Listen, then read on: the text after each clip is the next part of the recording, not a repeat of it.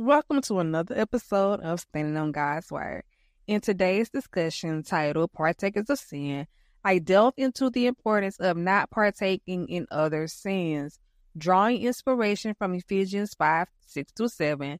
This episode takes a critical look at modern situations where Christians may be pressured to conform to societal norms that conflict with our beliefs. I share my views on issues such as addressing gender identity, controversial collaborations within the faith community, and political affiliations. Through biblical examples like Daniel, Shadrach, Meshach, and Abednego, as well as others, I illustrate the significance of standing firm in faith and not compromising on God's teaching. Join me as we explore what it truly means to live a life set apart in adherence to God's Word. Stay tuned.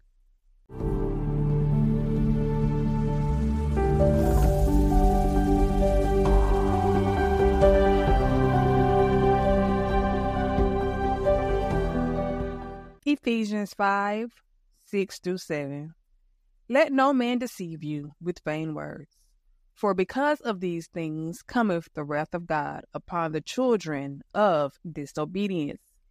Be not ye therefore partakers with them. I came across a video on social media where the teacher was discussing the fact that she was addressing one of her students as a female, even though he was born male. She stated that she was a Christian, but out of respect, she was going to address him the way he wanted to be addressed. Of course, in the comment section, you had those defending and applauding her.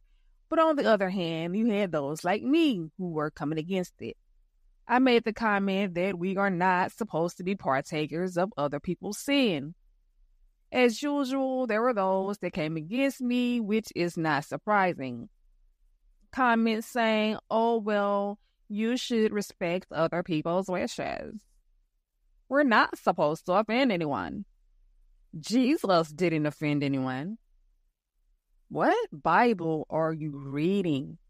Jesus absolutely offended people. That's exactly why they wanted to kill him. Well, I'm a preacher's kid. I know the Bible. Okay, Ian? Exactly what does that prove? Since you know the Bible, then you know that it says that it is sharper than a two-edged sword. Why do you think that the Pharisees and others wanted to kill Jesus? Her response was, he wasn't preaching to them. Excuse me? What? Who was Nicodemus? As a matter of fact, why were they being offended when they found out that he was actually referring to them in his parables? After giving her scripture after scripture, there was nothing left for her to say. Come on now, preacher's kid. PK. You should know what the word says. This is nothing new, though. People will always find a way to justify sin, even sin that is not their own. It's one thing to go to hell for your own sin. It's another thing to go to hell because you partook in someone else's. This pretty much goes for every area in life. Years ago, I spoke out against Tasha Cobbs collaborating with Nicki Minaj. I spoke out against Snoop Dogg and Kanye when they so-called went gospel. I spoke out against T.D. Jakes years ago when it came out that he was actually partying with Diddy. Again, I was talked about and called judgmental. The excuse is always that Jesus sat with sinners. Absolutely. But he did not conform to their ways. He preached repentance. And for those that wouldn't accept it, guess what? He kept it moving. In Matthew 13:58, it says, and he did not many mighty works there because of their unbelief. He didn't beg them. They didn't accept it. He kept it moving. James 4:4, ye adulterers and adulteresses. Know ye not that the friendship of the world is enmity with God. Whosoever, therefore, will be a friend of the world is the enemy. Catch that. The enemy of God. 2 John 1:10-11. If there come any unto you, and we're talking about these false pastors, false leaders, false prophets, and bring not this doctrine, receive him not into your house, neither bid him Godspeed. For he that biddeth him Godspeed is partaker, partaker of his evil deeds. It's election season, and once again, people are walking around with blinders on. I've mentioned before that God had shown my mom Obama years ago before he was even elected, She warned my family, those that said they were saved and sanctified, not to vote for him. She told them that God was not with him. One of them got smart and said, well, you don't tell me who to vote for. Obviously, they had to come back and acknowledge that she was right. Since then, we have continued to warn people that we are not supposed to have our hands in this wicked government. How can you say you love God but vote for those that go against his word? And that goes for the Republicans and the Democrats. Well, I'm voting for the lesser of two evils. Evil is evil. There is no in between. They uphold the very things that God calls sin. How can you vote for a candidate that supports abortions and homosexuality on Tuesday, then turn around and shout all over the church on Sunday? Do you really think that God is pleased? This is years ago, but where I'm from, it used to be a dry county. You literally had to drive to a different county to buy alcohol. I have a relative that's supposed to be saved and sanctified and say he a preacher now. He is a representative for the district. Now, mind you, years ago, and this was probably before I was even born, my aunt was telling him that he didn't need to be in politics. But anyway, I was in KFC waiting to place my order while the people in front of me was discussing their displeasure. As a matter of fact, they were talking about him like a dog. How could he do that? Isn't he supposed to be a Christian? He supported it. He wanted to bring alcohol into the city. Now, mind you, at the time, I wasn't saved. And I started to bust them and be like, yo, that's my uncle. But I didn't. I just called my mom later on and told her what happened. Of course, you have those that try to combat what we say, trying to use examples from the Bible, such as Daniel. They seem to forget that, yes, Daniel was a part of the wicked government, but he did not take part in their corruption. So let's look at the story of Daniel, as well as the three Hebrew boys, Shadrach, Meshach, and Abednego. In Daniel chapter 1, the king of Babylon has besieged Jerusalem. This was Jerusalem's punishment for being disobedient to God, so he allowed them to be in the hands of King Nebuchadnezzar. The king told the master of the eunuchs that he should bring certain of the children of Israel and of the king's seed and the princes, children without blemish, well-favored, skillful in wisdom, cunning in knowledge, understanding science, those that had the ability in them to stand in the king's palace, and whom they might teach the learning and the tongue of the Chaldeans. The king had made daily provisions for them of his meat and wine. He nourished them for 3 years, so that at the end they might stand before the king. This is when we are introduced to Daniel, Shadrach, Meshach, and Abednego. But Daniel purposed in his heart that he would not defile himself with the portion of the king's meat, nor with wine which he drank. Therefore, he requested of the prince of the eunuchs that he might not defile himself. God had brought favor upon Daniel with the prince of the eunuchs. He said unto Daniel that he was afraid that he would be endangered to the king if he saw that Daniel was worse off than the others. So Daniel gave him a proposition. He asked to let them have pulse to eat and water to drink for 10 days. Then to look at their countenance compared to those that took of the king's meat. The prince of the eunuchs agreed, and after 10 days their appearance was fairer and fattier than those that had ate of the king's meat. So from that moment on, they received pulse and water. This is just the first example. God had blessed the four with wisdom and knowledge, and Daniel had understanding in all visions and dreams. The king found none like Daniel, Shadrach, Meshach, and Abednego. He found them to be 10 times better than all the magicians and astrologers that was in his realm. In Daniel chapter 2, we see that King Nebuchadnezzar has a dream that only Daniel is able to interpret. The king made Daniel a great man, gave him many great gifts, and made him ruler over the whole province of Babylon.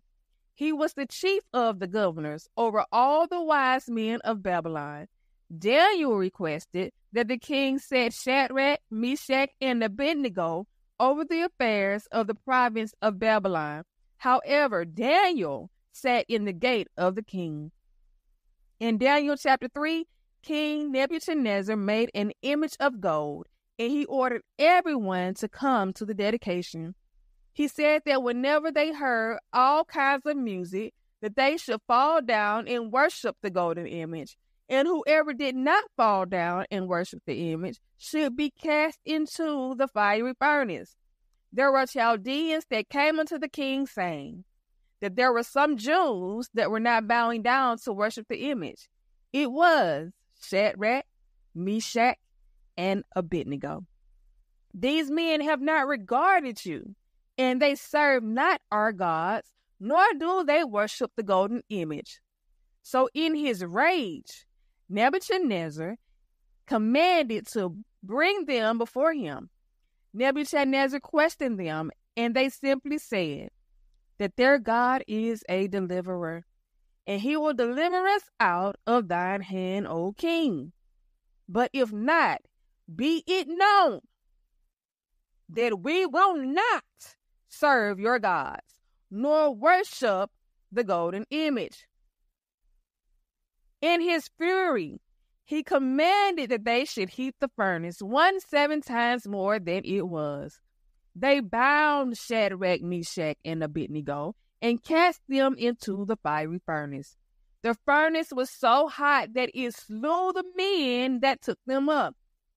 Shadrach, Meshach, and Abednego fell down in the midst of the furnace. Nebuchadnezzar was astonished and said, Did we not throw 3 men into the furnace? I see 4 men walking around, and they are not hurt, and the form of the 4th is like the Son of God. Nebuchadnezzar called them forth, and there was no harm done unto them. They didn't even smell like fire. Then the king spoke and said, Blessed be the God of Shadrach, Meshach, and Abednego, who have sent his angel and delivered his servants that trusted.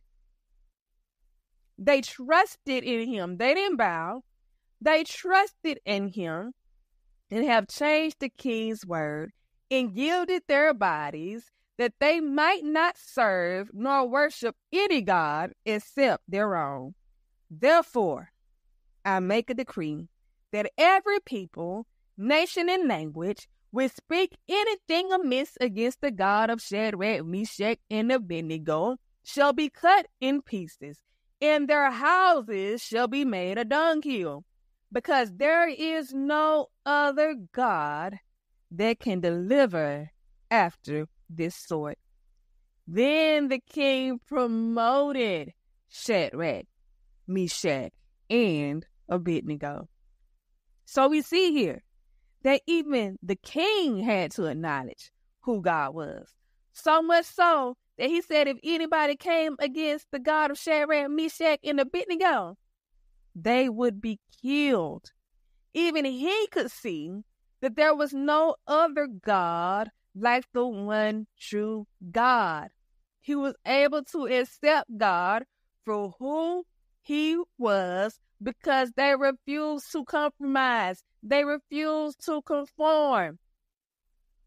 Now, my question is, can people see God in you?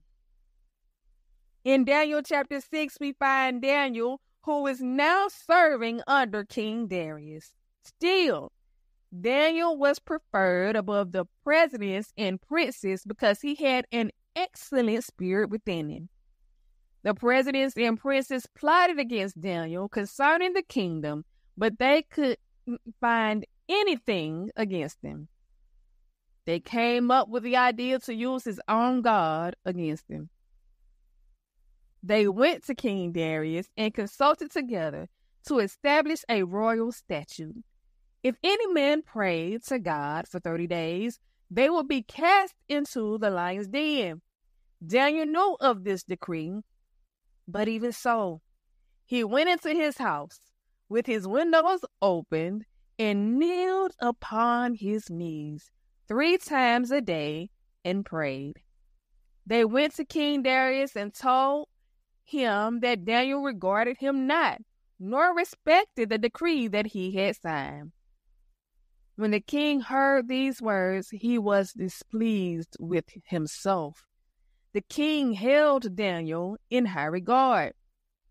Since this decree could not be broken, Daniel was thrown into the lion's den.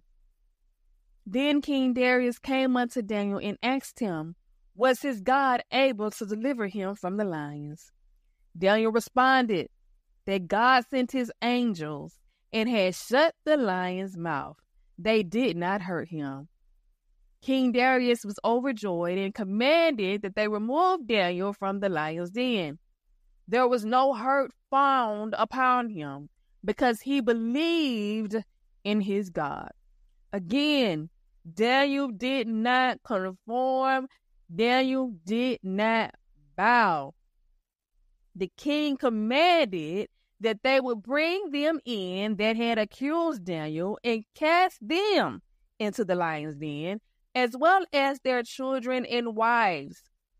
King Darius made a decree that every man within his kingdom would tremble and fear before the God of Daniel, for he is the living God. He delivers and rescues and works signs and wonders in heaven and on earth. Again, in this situation, King Darius, this is the second king, had to acknowledge God for who and what he truly was. They refused to bow. They refused to take down from the statues that God had set before them. There was this pastor and wife that stood in the pulpit and said it didn't matter if one of them was wrong. They were going to stand beside each other no matter what. God has not called us to stand beside our loved ones in their wrongdoings. I have a relative that knew her husband had backsliding. He was cheating on her. He was running the members away from the church, among other things. Like, he was getting buck wild out here. Yet, she continued to support him while he pastored, while he ran revivals, and he was also out here laying hands on people. Let's go to Acts chapter 5. We come across Ananias and Sapphira. At this time, the people had been filled with the Holy Ghost. They were of one mind and one soul, and they had all things in common. There were none that lacked, for as many as had lands and houses sold them and brought the prices of those things and laid them at the apostles' feet. So they was helping each other. Everything was distributed according to every man's need. Ananias and his wife Sapphira sold their possession and kept back part of the price. Sapphira knew what her husband had done, and she knew what he was about to do. Ananias brought a certain part and laid it at the apostles' feet. Peter asked, Ananias, why have you lied to the Holy Ghost and kept back part of the price of the land?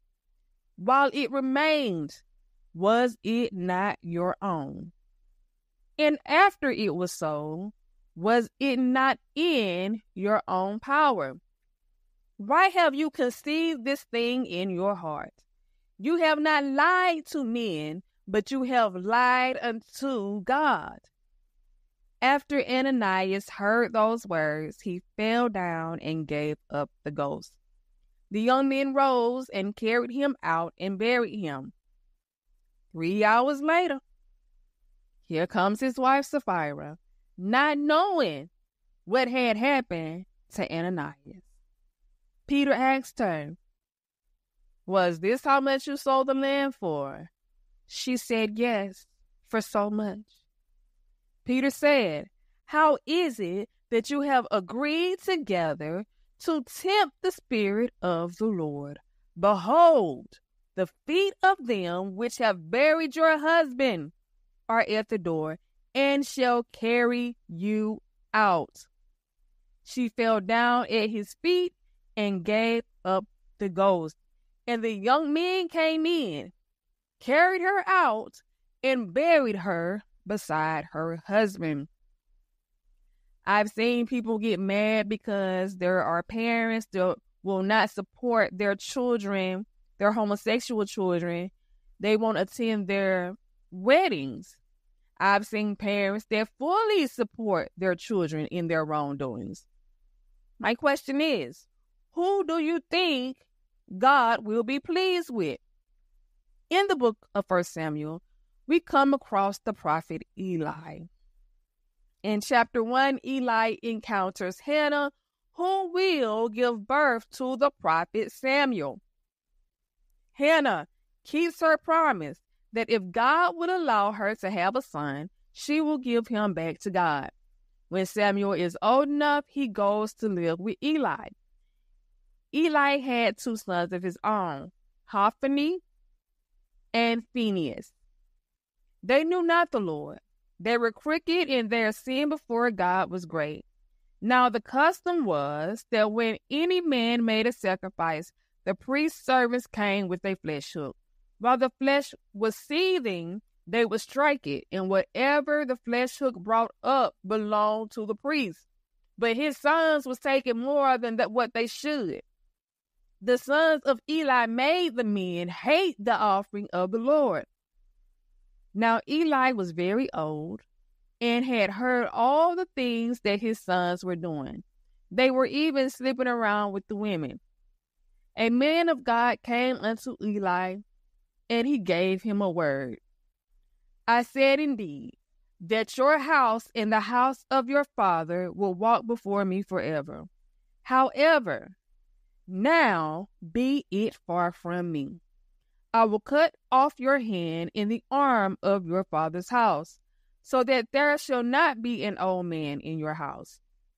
The man that I do not cut off shall be to consume your eyes and to grieve your heart. And all in the increase of your house shall die in the flower of their age. And this shall be a sign unto you, that shall come upon your 2 sons. In one day, they both shall die, and I will raise me up a faithful priest, that shall do according to that which is in my heart and in my mind.